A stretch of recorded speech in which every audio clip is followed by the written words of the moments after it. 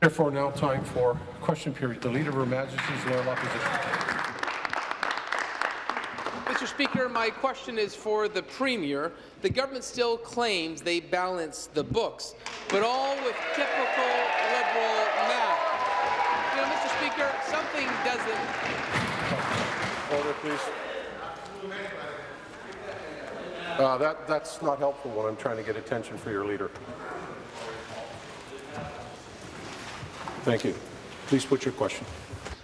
But all with typical Liberal math, something doesn't add up. What do you get when you add in $1.8 billion from double-counted cap-and-trade money? You have $500 million in pension assets, despite the Auditor General's advice not to count it, $1.5 billion in double-counted federal transfer funds, $450 million in land transfer taxes, and lastly, $1 billion from the fire sale of hydro. And what do you get, Mr. Speaker, when you add that all together? It's a $5 billion operational deficit funded through cash grabs.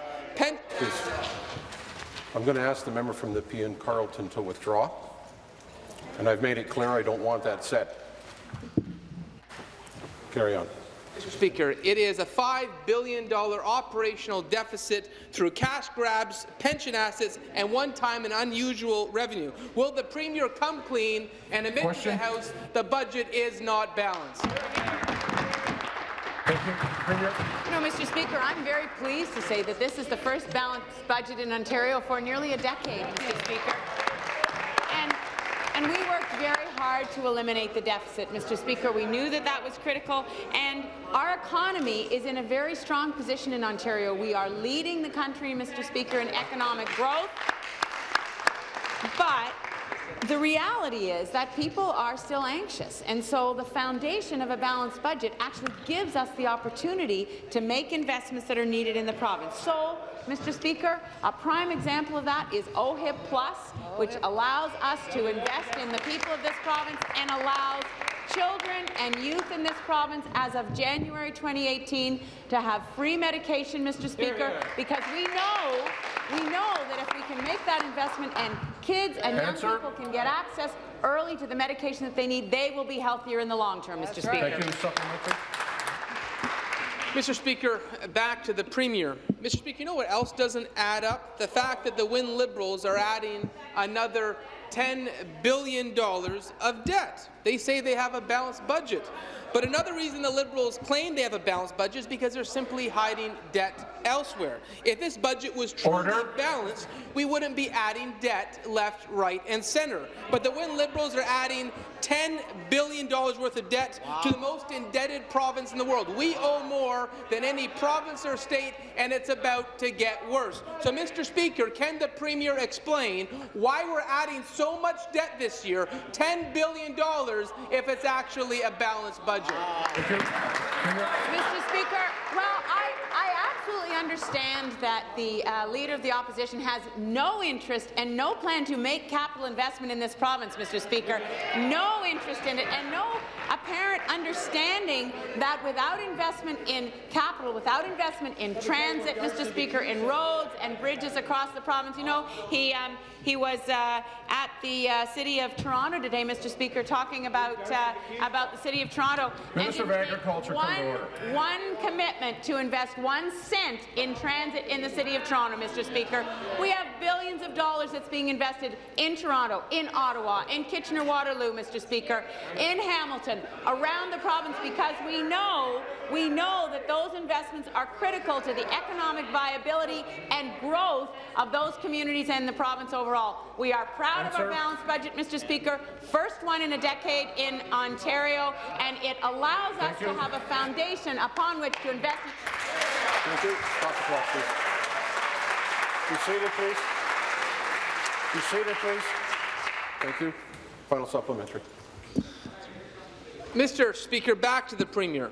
You know, this myth of a balanced budget didn't trick everyone, didn't confuse everyone. Just look what Kelly McParlin had to say in the National Post. I quote in this article, "The budget claims to be balanced even though debt will rise another $26.4 billion this fiscal year. Debt servicing costs will again eat up $1 billion a month." He added, I quote, billions of dollars in expenditures for capital projects are kept off book. Billions more in borrowing shoved into the future. One-time asset sales like Hydro One sell-offs are used to make the numbers look better than they are. And that's from the National Post. Mr. Speaker, clearly this budget is not balanced.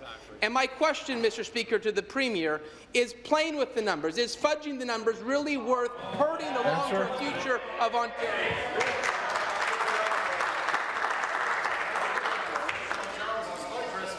I'm on the edge with that, please. Just keep it away from there. Premier. Minister of Finance. Thank you, Mr. Speaker. Let me be clear.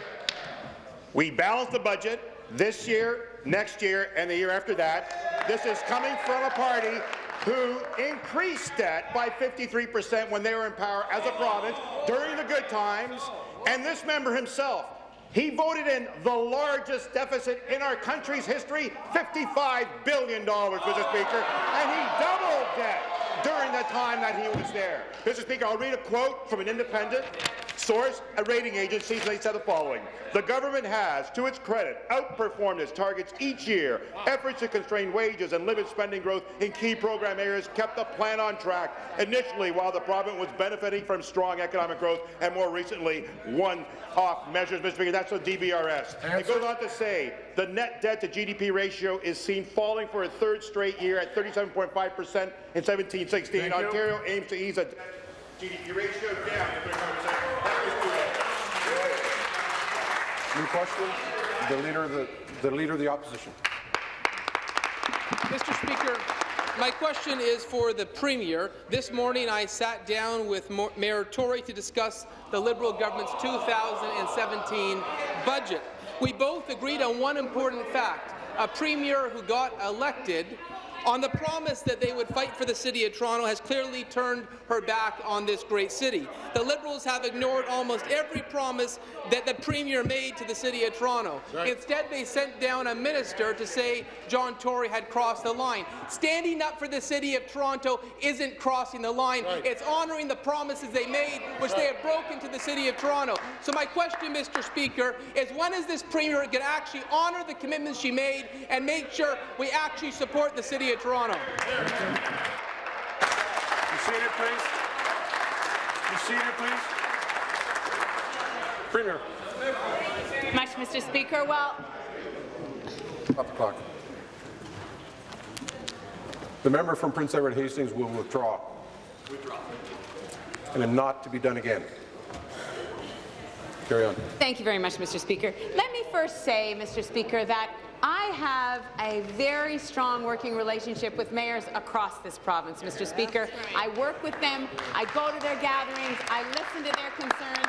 I believe that the municipal level of government is extremely important to the well-being of the whole province, Mr. Speaker, and I meet with Mayor Tory on a regular basis. So let me just talk about the ways in which we have invested and supported Toronto, Mr. Speaker. And you know, there's no government in the history of this province that has invested more in housing and transit in the City of Toronto.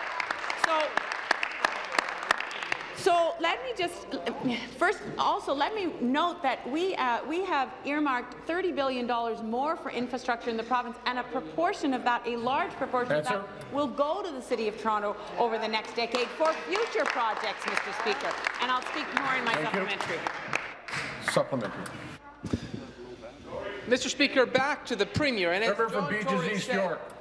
What happened 10 years ago doesn't do much for the future. Listing off highlight reels doesn't help with the immediate infrastructure needs of the City of Toronto.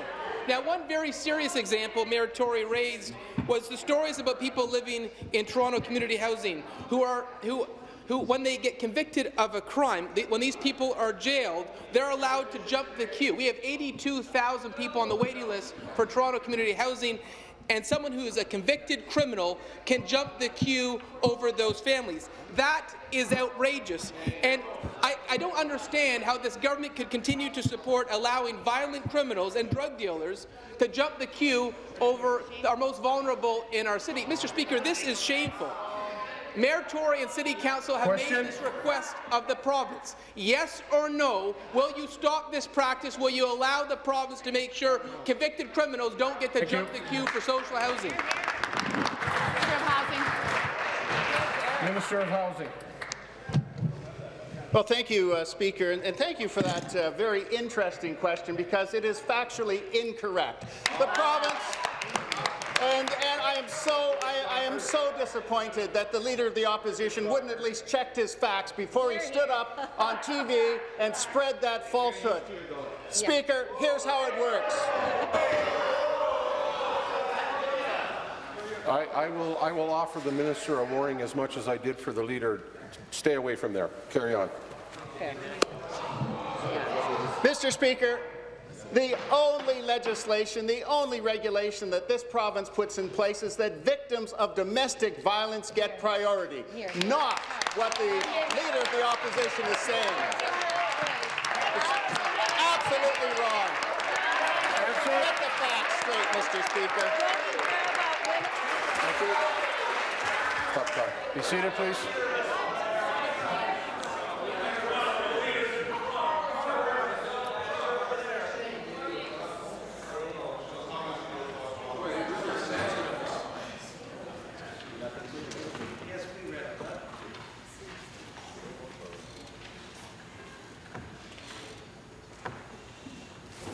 Final supplementary. Mr. Speaker, again to the Premier, and the Liberal government seems to be oblivious to the fact that the entire City Council and Mayor John Tory made this request, and the wording is the provincial legislation needs to be changed. Right now, because of the wording disadvantage, you're allowed to jump the queue a convicted drug dealer or anyone who's committed a violent offence. The entire Toronto City Council has passed this request.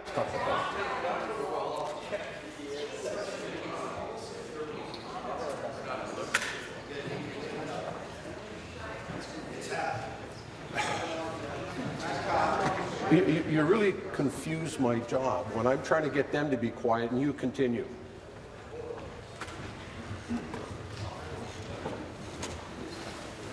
Mr. Speaker, since I can't get an answer on the convicted criminals being allowed to jump the queue, Toronto Community Housing has one other request, and that's the natural gas purchasing. Because the way the province is set up, Toronto pays $6.3 million more. Mayor Tory has a legitimate question, a legitimate ask. Will the Premier at least acknowledge that if she's not going to hear it? Thank you. Minister. Well, thank you, Speaker. I thought I gave a fairly clear answer, and I'll give it again. The province of Ontario gives the only mandate the province of Ontario gives is that those people fleeing domestic violence get priority in this housing. Yeah. So, I can say that Ontario has a long-standing commitment to tackling homelessness, ending chronic homelessness. Speaker, I'll say that again. The only regulation that we have in place is that those people fleeing domestic violence get priority. Answer. So, Speaker, with regards to natural gas bulk purchases. New question, the Leader of the Third Party. Speaker, in the Premier's political response to the pharmacare issue, she left out 10 million Ontarians. Why? Thank you. Premier. Well, Mr. Speaker, what OHIP Plus does, and I said last week that I'm very glad that the Leader of the Third Party and her caucus are on the same page in terms of the need for pharmacare support, Mr. Speaker. I think that the more voices that we have leading the charge across the country, Mr. Speaker, joining with our Minister of Health, who has been talking about this and working with his colleagues across the country, the more voices we have joining in that chorus, the better off we are, Mr. Speaker. We made a decision to cover, instead of 125 medications, to cover 4,400 medications, Mr. Speaker, including cancer medications, including medications for rare diseases for all children and young people 24 years or younger, Mr. Speaker. That was the path that we took. It will make a huge difference in children's lives.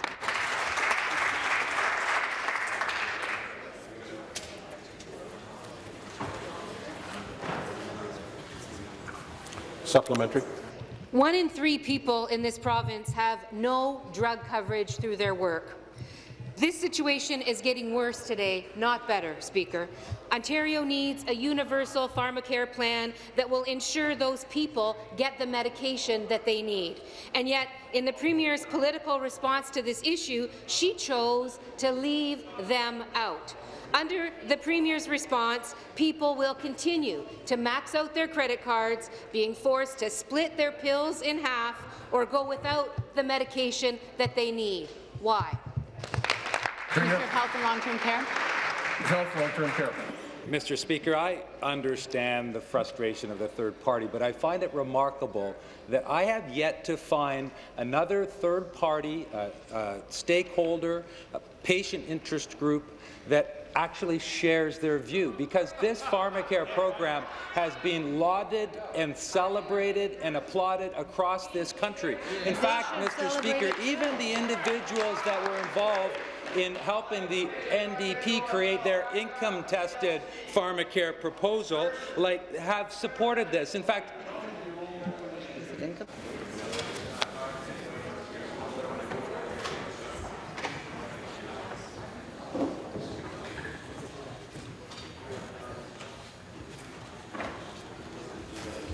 Minister.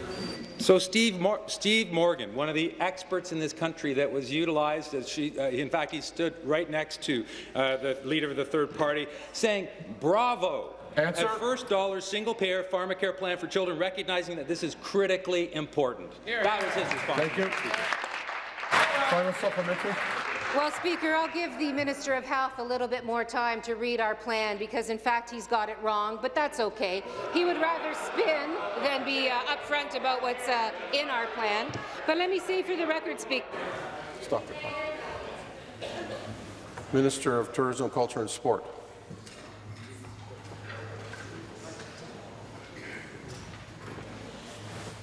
Let me say for the record, Speaker, that I do agree that young people need their prescriptions filled. But maybe their parents do too, Speaker. I believe that their parents need their prescriptions filled too. So can the Premier tell the people who work hard but don't have workplace benefits why she thinks they should have to continue to empty their wallets, reach for their credit cards to pay for their prescriptions, or worse, go without those prescriptions as they do right now? Thank you. Minister. Mr. Speaker, I would hope that we can all celebrate this proposal that's in the budget. This is the biggest transformation in Medicare in this province probably since the beginning of Medicare, Mr. Speaker. It's a giant leap forward towards universal pharmacare for all Ontarians. It's providing, I believe, that national leadership that the Premier has worked so diligently on over the last number of years. And it means come January 1st, 4 million children and youth will be able to, with their parents, go into pharmacies, get absolutely free access to 4,400 medications, including cancer drugs, including drugs for rare disease, at absolutely no cost to them. Mr. Speaker, I would hope that a progressive party like the NDP would get up with this and celebrate this incredible visionary transformation of OHIP, Mr. Speaker. Thank you.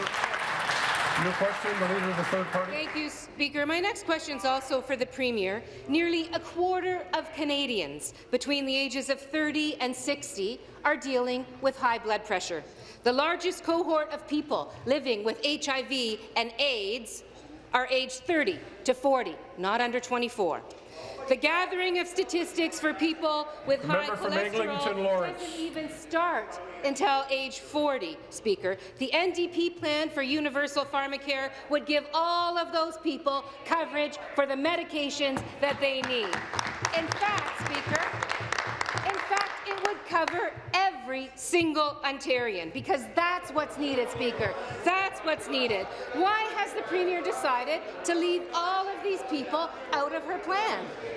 Thank you. Thank you very much, Mr. Speaker. Well, as I said, the Leader of the Third Party and I have come at this from a different direction, Mr. Speaker. What we have done is we have said for young people 24 years or younger, we would cover all of the medications that they might need, Mr. Speaker, 4,400 medications. The Leader of the Third Party chose to bring forward a proposal that would have been much, much narrower, and we can try to stir up a fight between us on which plan is better, Mr. Speaker. The reality is we both know that a national pharmacare plan that covers everyone in the country is actually what is needed in this country, Mr. Speaker. In the absence of that, we have taken a huge step forward so that all children and youth 24 years or younger will have all of their medications covered, Mr. Speaker. 4,400 right in January 2018, so as quickly as possible, Thank you. Mr. Speaker. Supplementary. Well, Speaker, what the Premier refuses to admit and the Minister refuses to acknowledge is that the vast majority of those 4,400 drugs will never be utilized by the vast majority of young people in the province of Ontario. However, a truly universal pharmacare plan will— Stop the clock.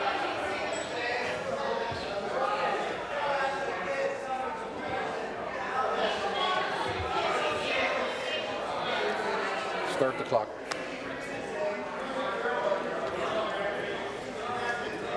Order.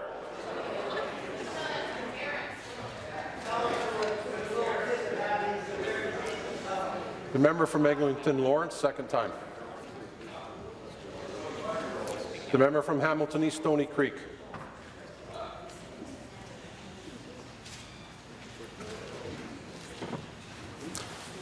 Please finish.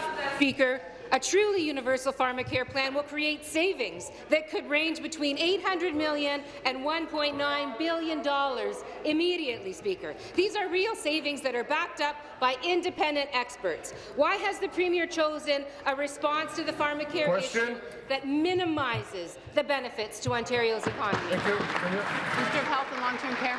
Minister of Health, Long-Term Care. Well, Mr. Speaker, I have to admit that I am profoundly disappointed at the NDP's position.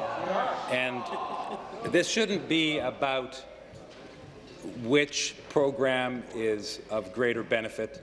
This should be about the important announcement that was made last week that is the biggest transformation of Medicare in the history of this province. Mr. Speaker, I learned of a mother of a family with a teenage daughter that has cancer, and she indicated that from the time that this program comes into place to when this young person becomes an adult and gets a prosperous life, Mr. Speaker, she estimates she's going to save $20,000. Yeah. And she said that $20,000 represents her daughter's college education, Mr. Speaker. Thank you. Final supplementary. Well, Speaker, I'm profoundly disappointed that 10 million Ontarians are not going to have their prescription drugs covered here in this province. Profoundly disappointed. Because prescription drugs are unaffordable, Speaker, for millions of Ontarians. Once again, we are reminded that these Ontarians are just not the priority for this Premier. So let me be clear to all Ontarians, I don't agree, and I am committed to bringing forward universal, comprehensive pharmacare for the people of this province, from age 1 to age 65. A plan that will cover all Ontarians, Speaker, from the outset. Will this Premier actually join me, Speaker, in supporting a plan that does cover all Ontarians, as Ontarians would expect a Premier to do? Be seated, please. Be seated, please. Thank you. Minister. Mr. Speaker, our Premier has been advocating for national pharmacare for years, and I know it's recently that leader of the third party has joined our efforts for national pharmacare, Mr.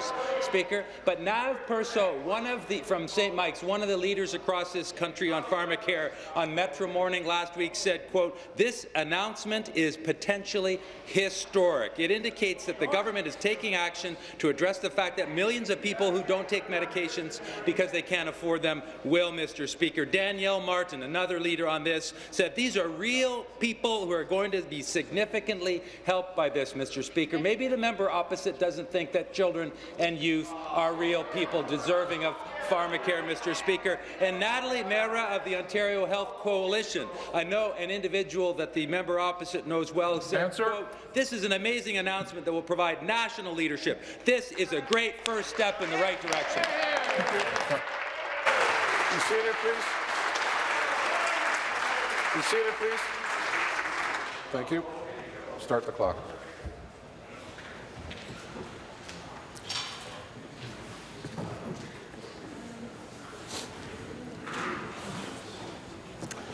New question. The member from Nipissing.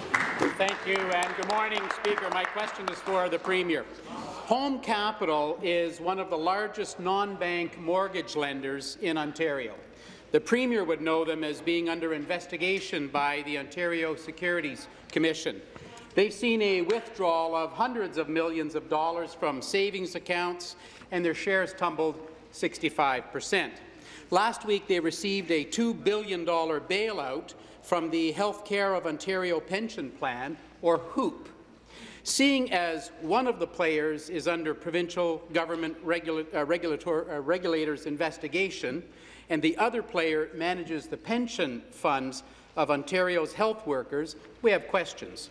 I asked the Premier, was the government aware of this deal, and if so, when? Thank you. Premier. Minister of Finance. Minister of Finance. Thank you, Mr. Speaker. Our first priority is always consumers and investor protection. The Ontario Securities Commission is reviewing and assessing the circumstances around Home Capital. We understand that there's a case before it now. The FSCO, our financial securities regulator as well, has engaged because of the mortgage component of it, and then there's the investor component of it that the Ontario Securities Commission is involved with. We have actually been doing a review for over a year and a half now, referencing to increased consumer protection and ensure that full disclosure is made for those consumers and investors to appreciate the degree of risk that are involved in those circumstances, but it is before review, and that's where it is, Mr. Speaker. Thank you. Supplementary. Back to the Premier. The board chair of Home Capital is Kevin Smith. He earns $357,000 a year and has some $1.5 million in stock. But that's only his part-time job. The Premier would know him better as Kevin Smith, CEO of St. Joseph's Health Centre, his other part-time job where he's paid $720,000 a year. And he was also a board member of HOOP. Now, HOOP's CEO was Jim Cohane, who also happens to sit on the board of Home Capital. Speaker, you truly can't tell the players without a program. The apparent conflicts are beyond description. So after the bailout, which helped restore the share value, Minister of Economic Development from the other's boards. Question. I asked the Premier, is it right for executives of a lender to also be making decisions of a borrower? Thank you. Minister of Finance.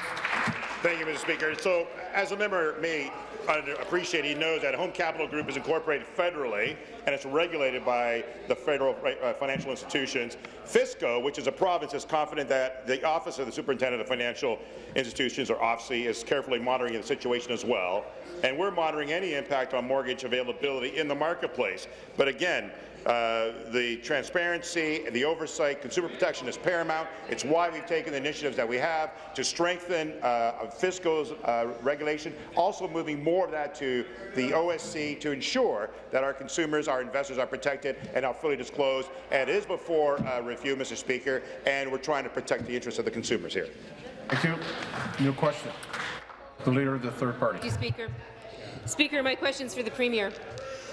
Toronto set out some clear and reasonable priorities for the Ontario budget. People living in Toronto community housing need help, and the Mayor asked that the province join with the city to provide that help. People relying on the TTC need an improved transit system, and the Mayor asked the province to join the city to help provide that system. Now, I understand what the Mayor's talking about, and when we met, I was clear. An NDP government will be there for Toronto. The Premier ignored the people of Toronto in last week's budget, as the Mayor told people living in community housing, quote, "The Ontario government is not helping to get your housing fixed," end quote.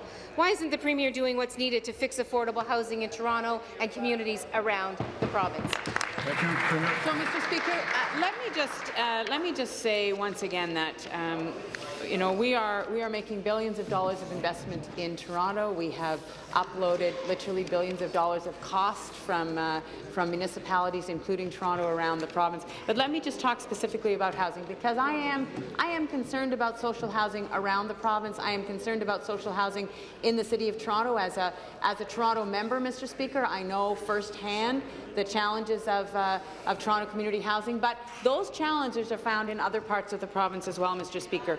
For Toronto, what this budget does is it provides $130 million for social housing repair, Mr. Speaker, $340 million for prevention of homelessness, another $130 million for affordable housing, Mr. Speaker, and a specific ask that the Mayor had, which was about provincial land.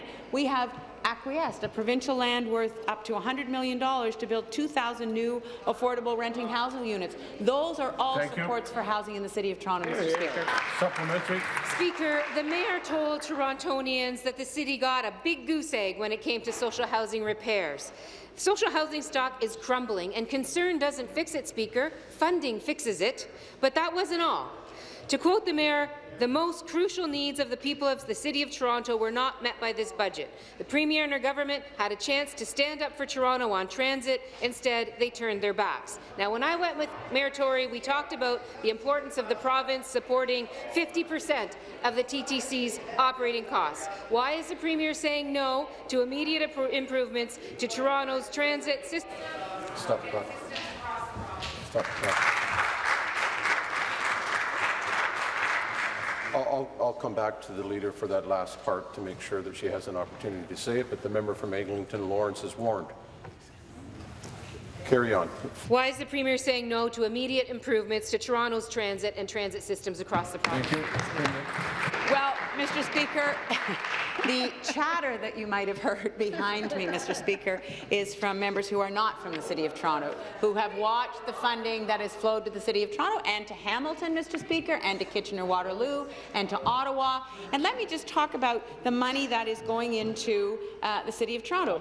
$5.3 billion for the Eglinton Crosstown, $1.2 billion for the Finch West LRT, $3.7 billion for GO RER within Toronto, $870 million for the Toronto-York Spadina subway, $1.48 billion for the Scarborough subway. And, Mr. Speaker, on future projects, which is I know what the Mayor has been talking about, $150 million for planning and design work on the Toronto Relief Line, a line and a project, Mr. Speaker, for which there is no committed city money at this point, Mr. Speaker, and $55 million for the same work on the Yonge North Subway. No government has put more money into transit in the City of Toronto than ours, Mr. Speaker. Thank you. Be seated, please. Be seated, please. Thank you. Question, the member from Etobicoke North. Thank you, Speaker. On behalf of my constituents of Etobicoke North, Speaker, my question is to the Minister of Finance, the Honourable Charles Sousa. Speaker, I can tell you that all of my colleagues on this side of the House are in fact quite proud of Premier Wynne and Minister of Finance Sousa for the Ontario 2017-2018 budget. In fact, our growth has outpaced Canada's and all other G7 countries for the last 3 years. On the ground, that means, Speaker, the greatest expansion of prescription health care in a generation, $1 billion for transit just in my own riding, $400 million for Etobicoke General Hospital. We've created 700,000 new jobs since the recession, and our unemployment rate has been below the national average for 2 straight years.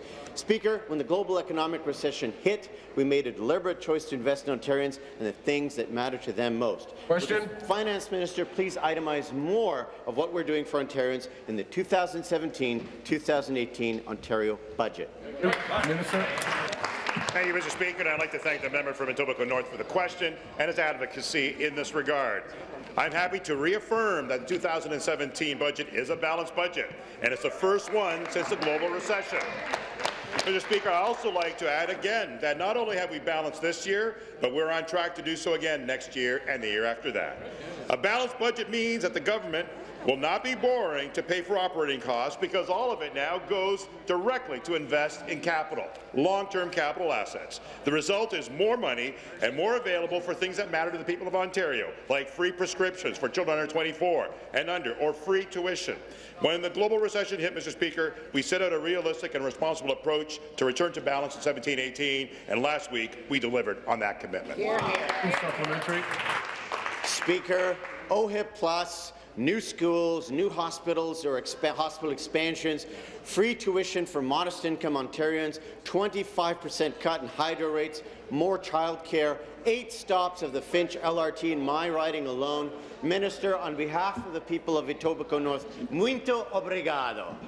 Families in Toronto, Speaker, will benefit from these important investments. Speaker, we are already making the largest infrastructure investment in our province's history, and that Toronto is in fact receiving a very significant funding support, not only for the items that I've listed, but of course for affordable housing as well as transit.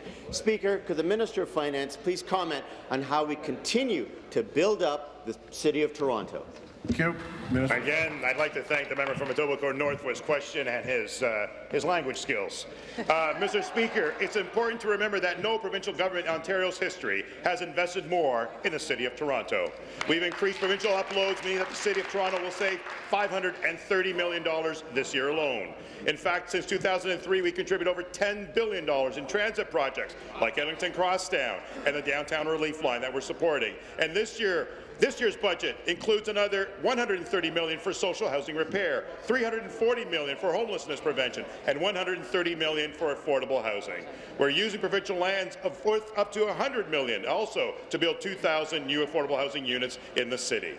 The city has asked us for new revenue tools, and we've responded, Mr. Speaker. Our balanced budget will give the city the ability to implement vacancy tax and empty homes, and as well hotel tax. In fact, to ensure the people of Toronto benefit from predictable, ongoing funding, we've also doubled the share of gas revenue to the city. On this side of the House, we support Toronto and all the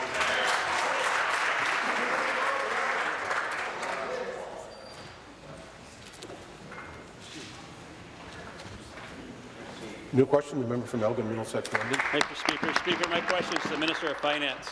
Speaker, children and youth are experiencing a mental health crisis because they can't get the treatment they need, when and where they need it. The Canadian Institute for Health Information released new data this morning that indicates that children, youth and families facing a mental health crisis are ending up in hospital ERs and inpatient units at disturbing rates.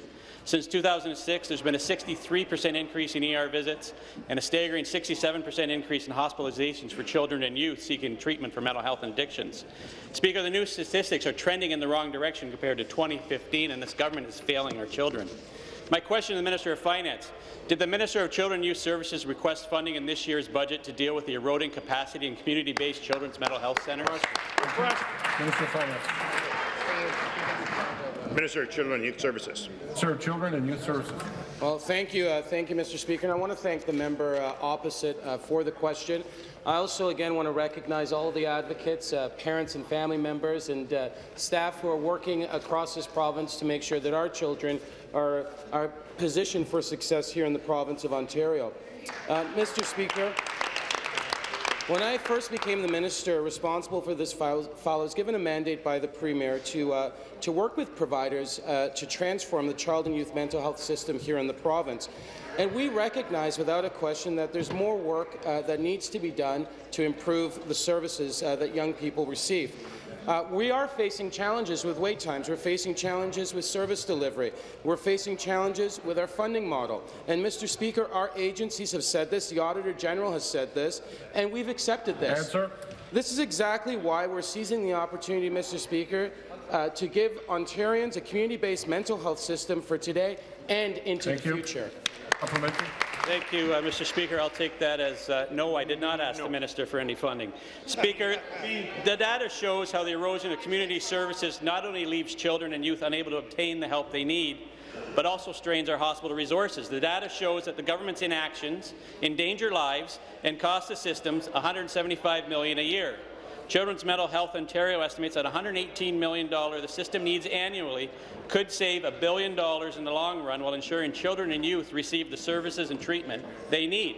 Speaker, will the Minister of Finance explain why none of the new federal health transfer money for mental health initiatives was allotted to children and youth? Also a good question. Minister? Minister of Health. Minister of Health, Long-Term Care. And the importance of this issue is part of the reason why we announced $140 million towards mental health services, including access to cognitive behavioral therapy, supportive housing as well, why we announced in Barrie 10 inpatient beds for children and youth mental health, as well as a set of outpatient services, Mr. Speaker. But this is precisely why OHIP Plus is so important. We know that 70% of mental illness emerges during childhood, Mr. Speaker, and for the first time in this province, those children and those youth are going to have free access to the medicines that they need to deal with their mental illness. That's right. He's a farmer. Thank you. New question, member from Timiskaming Cochrane. Thank you. My question is to the Premier. Ontario hospitals have been driven to the breaking point by your government, and this budget won't undo the damage. Operating funding for hospitals is $300 million short of what the hospitals say they needed. That means our community hospitals will continue to be squeezed, patients will be continued to be treated in hallways, and northern and rural hospitals will continue to be forced to cut the services that people count on. Why is this government continuing to refuse the damage they've caused in our hospitals? Thank you, Premier. Minister of Health and Long-Term Care. Minister of Health, Long-Term Care. $1 billion in Ontario's hospitals, and this past week, in our budget, we announced more than $500 million, or a 3.1% increase to the bottom line, that base funding, the operational costs of hospitals right across this province. And that means that all Ontario hospitals are going to get a minimum increase of at least 2%, and we reserved that extra part specifically so we could address those challenges that are faced by a number of hospitals across this province, whether that's in their ERs, whether that's bed capacity, facing a high level of population growth in their regions. And, Mr. Speaker, I would ask that the member opposite perhaps might want to speak to the Ontario Health the Ontario Hospital Association, the OHA, with regards to their response to what is outlined in the budget, Mr. Speaker. Thank you. Supplementary. Speaker, once again, back to the Premier. Hospital budgets have been frozen for years, and a 2% increase is basically inflation. Like, that's nothing to crow about. Giving inflationary costs to the base budget isn't exactly a huge gift. So the people who are in hallways and the surgeries that are being cancelled are not going to be corrected by simply an inflationary increase. Why is this government refusing to acknowledge this problem? Thank you. Thank you. Minister. So, Mr. Speaker, Anthony Dale, the President and CEO of the Ontario Hospital Association, had this to say about our budget. The government's significant investments in hospital capital, because we added $9 million to the $11 million that's already there for a total of $20 billion over the next decade, will help to support a sustainable healthcare system for the future. With regards to the operational investments, today's investment in the healthcare sector is an acknowledgement of the capacity challenges that hospitals have been facing. It also signals a renewed commitment from government to expand and enhance access to care across the continuum. But, Mr. Speaker, today's budget announcement, he goes on to say, is an investment in patient care and will help maintain system stability and strengthen access to frontline services. A 3.1%, more than $500 million addition to the $500 million that we increased by last year. That's more than $1 billion in 2 years to our hospitals, Mr. Speaker. New question, the member from Davenport. Thank you, Mr. Speaker. My question is for the Minister of Health and Long-Term Care. Last week, our government introduced a budget which includes significant investments in health care. In fact, the 2017 budget includes an additional $7 billion for the health care sector over the next 3 years to reduce wait times, provide access to care, and enhance the patient experience. But most importantly, Mr. Speaker, this budget includes funding for priority health care services that will have a real impact for Ontario families. Mr. Speaker, this budget invests in our hospitals, in long-term care homes, in mental health, and in our world-class health care professionals. But, Mr. Speaker, there is one piece of this budget that stands out for me as the member from Davenport, more than anything else. Youth and parents in my community are particularly excited about the new OHIP Plus program. Can the Minister of Health and Long-Term Care please inform this House of the historic investment our government is making in Ontario's children and youth? Thank you. Minister.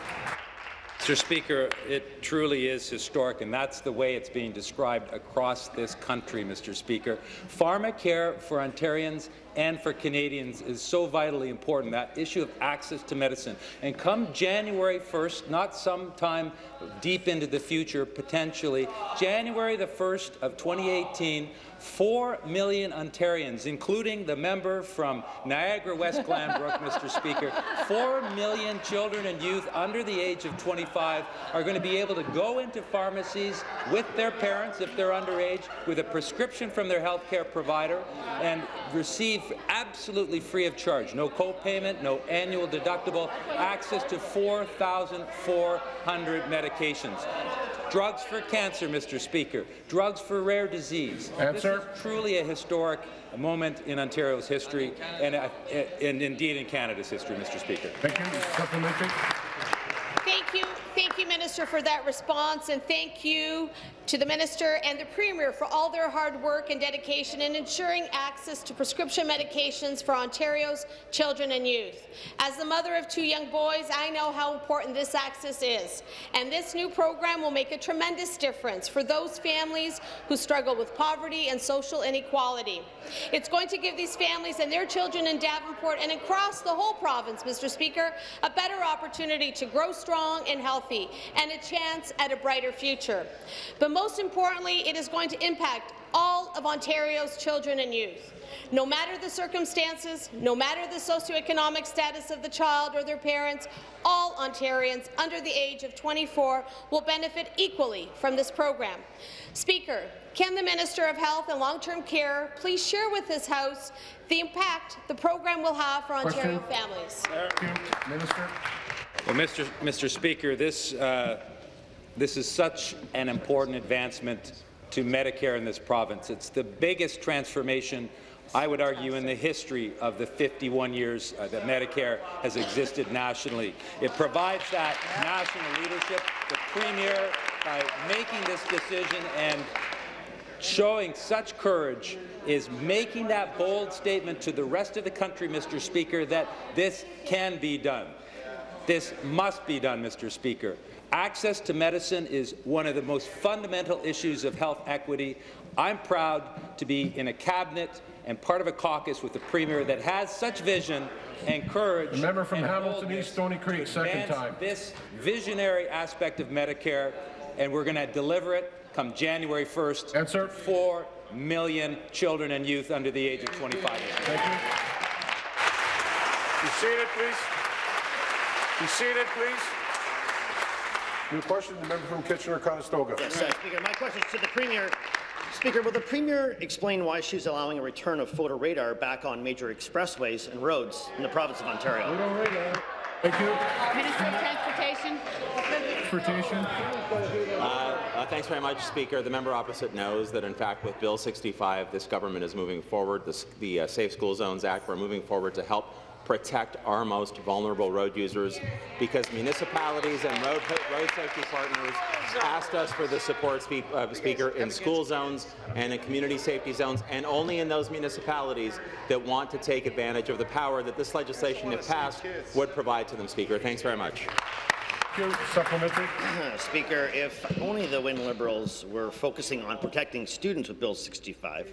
Of course, we certainly support enhanced student safety, but as we know with this government, the devil is always in the details. Instead of a road to student safety, they've chosen a sneaky route, placing us on a slippery slope to allow photo radar on potentially any municipal parkway, expressway.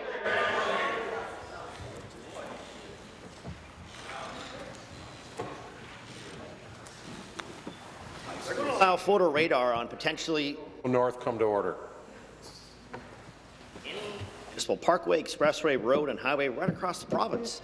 This Premier is quite literally bringing us back to the future and putting photo radar back to highways in Ontario. Bill 65, the Photo Radar Act, is in committee today. Will the Premier bring the focus back to school safety and stop her green light to speed trap cameras on municipal highways and roads across the entire province? Thank you. Minister. Thank you very much, Speaker. I think the more pertinent question for that member is, why has his party and his leader brought forward 214 amendments, procedural delays, Speaker, that will help deny giving municipalities that choose to use the power the opportunity to protect our most vulnerable road users, Speaker? Something John Tory. I've listened throughout all of the debates on Bill 65, and I've heard that member, and I've heard the member from Nipissing, and I've heard other members on that side of the legislature literally stand up and, on the one hand, Speaker, claim that they want to protect our most vulnerable road users, including those older pedestrians and school students, Speaker, who are on their way to their community and neighbourhood schools. And yet, Speaker, again, when they had the chance to work constructively with us on Bill 65, again, Speaker, more than 200 amendments to slow down the process, Speaker. Answer. The question isn't why won't we do something, Speaker. The question is why won't they help us protect Ontario school students? Thank you. Be seated, please. Be seated, please. Okay. The member from Kitchener-Conestoga. Member from Nickel Belt, any question? Merci, Monsieur le Président. Ma question est pour la Première ministre. By the decades of Liberal cuts, and the Premier budget does nothing to undo the damage already done. As the Ontario Health Coalition says, and I quote, "This budget will not solve the dangerous level of overcrowding faced by hospitals across Ontario, and patients will continue to wait on stretcher in hospital hallways." Why is this Premier ignoring the overcrowding in our hospital and basically turning her back on patient care? Thank you. Minister of Health and Long-Term Care. Minister of Health, Long-Term Care. Well, we're doing the opposite of that, Mr. Speaker. We're doing the opposite of what the NDP did when they were in government, when they closed 24% of all acute beds in the province, when they closed 13% of all the mental health beds in this province. What we're doing is we added $9 billion to the $11 billion that's already there, for $20 billion new dollars for capital improvements, new hospitals, redevelopments across this province, and we named some of those, including the hospital in Windsor and elsewhere, Mr. Speaker. But on the operational side, more than $500 million on top of last year's roughly $500 million. That this year's budget alone is a 3.1% increase to operating funding. It means that every single hospital across this province is going to benefit, and benefit substantially, Mr. Speaker. We continue to make these investments to make sure that we got the highest quality care. Supplementary. Thank you, Speaker. The Premier's budget fails our healthcare system. It fails our hospital, and let the crisis of hallway medicine continues. It fails patients who need care and have to wait days to get it. Today, hospitals are operating 1,100 unfunded beds. More than 250 of those beds are in hallways and storage rooms that were never designed to provide patient care. Surgeries are still being cancelled today as we speak, and emergency room wait time are longer than they have been in a decade. Why is this Premier ignoring the damage that she's done and refusing to stop the cuts to our hospitals? Thank you. Minister. So, Mr. Speaker, here's what the NDP apparently don't like about our budget. I already mentioned the extra $9 billion on capital. They don't like the fact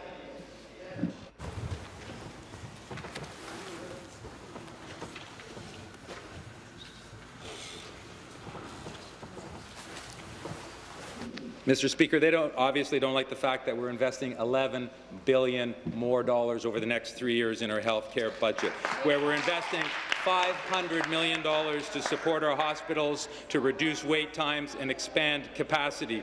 They don't like the fact that we're investing $140 million to expand access to mental health services over the next 3 years, or $101 million over the next 3 years to support our dementia strategy. They don't like the fact that we're adding $100 million to support the creation and expansion of interprofessional teams over the next 3 years, or $80 million for long-term care, Mr. Speaker. Thank you. The question, the member from Barrie. It's okay to say it's correct. Thank you, Speaker. My question is for the Minister of Labour. Today, on May the 1st, we recognize the beginning of Mental Health Week. Mental Health Week is an annual national event to encourage people from all walks of life to learn, talk, reflect, and engage with others on all issues relating to mental health. People often associate the Ministry of Labour's health and safety initiatives with preventing and responding to physical injuries. However, more and more I'm hearing from constituents about the importance of mental health. Ontarians want to know what mental health will be taken seriously in their workplaces. Can the minister please share with us what he is doing to ensure that our government is taking action to promote mental health in the workplace? Good question. Thank you. Minister of Labour. Thank you, Speaker, and thank you for that excellent question. Speaker, this week we're going to recognize Mental Health Week, and it reminds us of how much mental health affects us all, Speaker. It affects us at home, it affects us at work as well. In fact, today, Speaker, in Canada, as I speak today, about 500,000 Canadians are unable to go to work today because of either mental health concerns or illnesses. Now, smart employers know if they look after their workers as well as their bottom line, they become even more successful. So I'm excited to announce this week 2 new initiatives at the Ministry of Labour that are going to help promote the importance of mental health in our workplace. The first is a webinar. It's free. It's an hour long. Any organization in Ontario can avail itself of it. I'm also proud to let you know we're launching a new portal later this month. It's a one-stop shop. Contains free workplace mental health resources for all employers in this province, Speaker. Speaker, we're investing in mental health. It's the right thing to do. Thank you. Supplementary. Thank you, Speaker, and thank you to the Minister for his answer. I'm happy to hear how committed our government is in promoting mental health in the workplace. Hear, hear. We've come a long way on this issue of mental health. Everyone has a continued role to play. It's clear that we've made tremendous strides in advancing workplace mental health in Ontario. Last Thursday, as part of the budget, further plans were announced to support workers across Ontario. Can the minister please give us further details on the recent plans that were unveiled? Good budget. Thank you, Minister. Thank you, Speaker, and thank you to the member for that excellent question again. Speaker, in the budget, the proposed budget that we have before us, Speaker, is going to ensure finally that workers who develop chronic mental stress will be entitled to benefits that are provided by the WSIB. Good. Benefits for injured workers in this province, Speaker, have long been a priority of this government, but we know that workers don't just suffer physical injuries. There's invisible injuries as well, Speaker, the ones we can't see, and although they're unseen, they're still equally as significant. Chronic mental stress, Speaker, has become a reality for far too many workers in this province. Those workers, they deserve the benefits, they deserve the supports we're already providing to workers who suffer traumatic injuries and stress. This is one important step in our efforts, Speaker, to make this province the most psychologically safe place to work in the world. Speaker, we all need to do a part. We're committed to make sure that Ontarians are protected from chronic mental stress.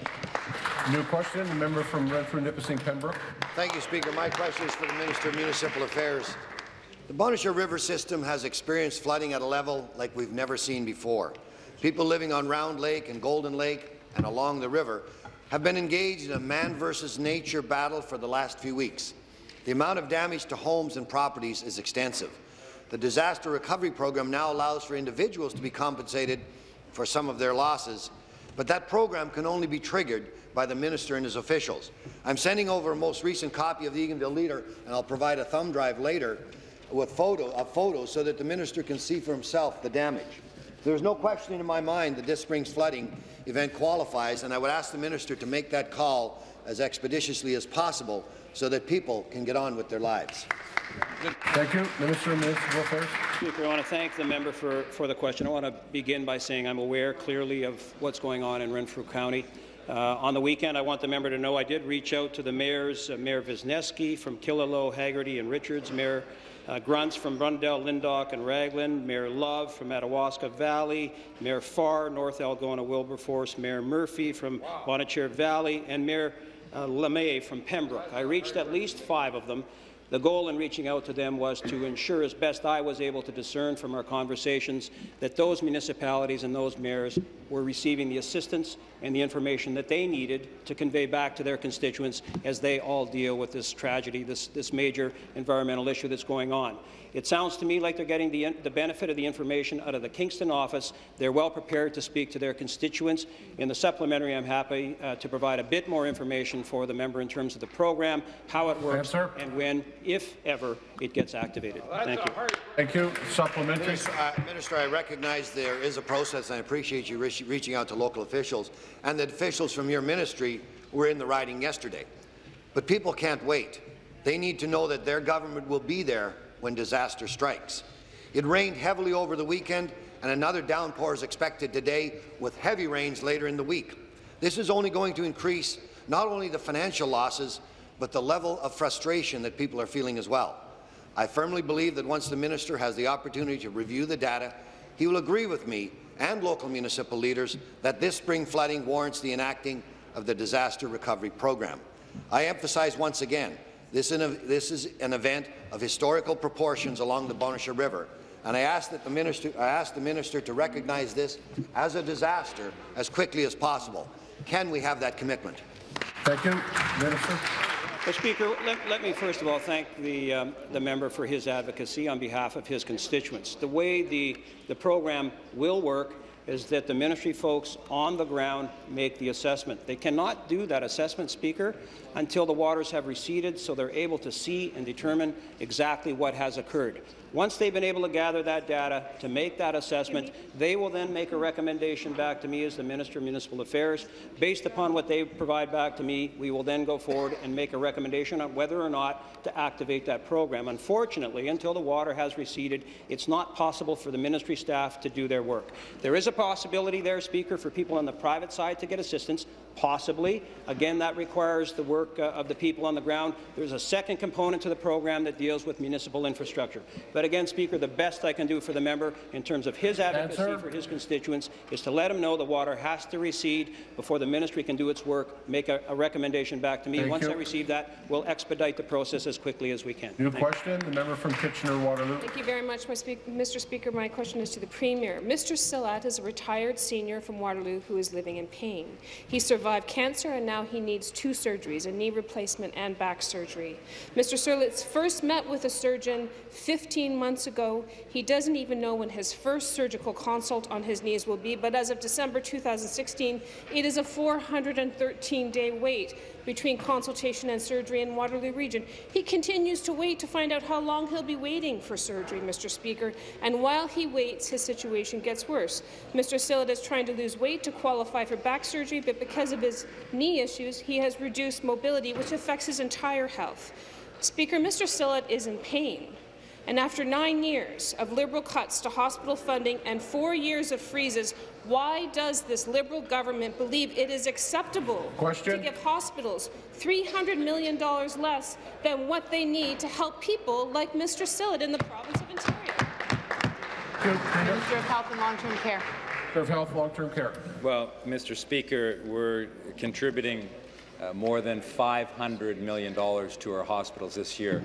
That is a 3.1% increase, and it allows us, in fact, to target specific challenges that are being faced. It allows for a substantial new increase in cataract surgeries. It allows for a substantial increase in hip and knee surgery, Mr. Speaker. But what I would encourage the member opposite to do, if she hasn't already, is that she should remind that individual that wait lists do vary from place to place, from surgeon to surgeon. She should encourage that individual's family physician to to see what the wait times are and to see if there might be another provider that can perform it nearby sooner. Answer. And to work with the LHIN, because this is precisely what the LHIN is there for. And I've talked with the LHIN, and there are many examples of where they work directly with patients to help them with this. Deputy Premier. Order. I want to welcome Joanne Sharon from Vanier Children's Services here today, a great champion of children's mental health. Thank you, Minister of Tourism, Culture, Sport. Speaker, thank you. I'd like to welcome from my riding of Burlington, Brian Hansel. Thank Brian for joining us for today in the Members' Gallery for Children's Mental Health Week. Welcome, Brian, to Queen's Park. Minister of Municipal Affairs on a point of order. Thank you. I was a little late getting to QP this morning. Once again, I'd like to welcome my oldest son, Dustin Morrow, in the Members' East Gallery. Welcome. There being no deferred votes, this House stands recessed until 1 p.m. this afternoon.